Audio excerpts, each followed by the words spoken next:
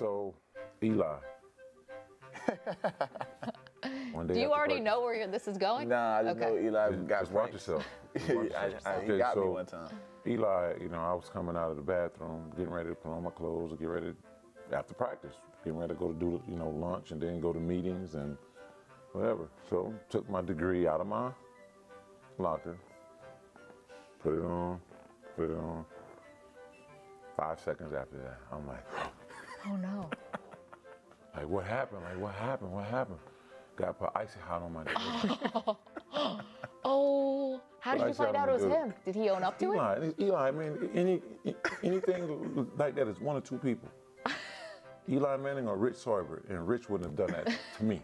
Okay, so can you get retribution on him? Because he is the quarterback of the team. They're held in very high esteem.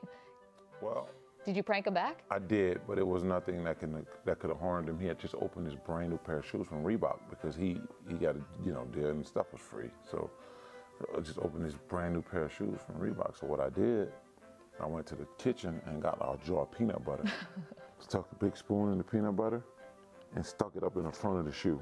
So when he put it on, it all went all over his foot.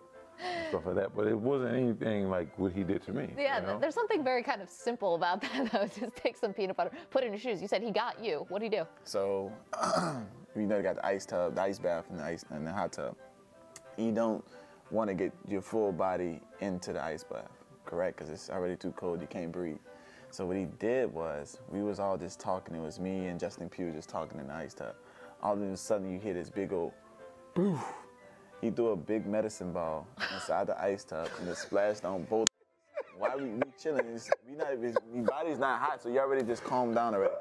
Freezing water. And that's the time he got me, and I have not gotten him back.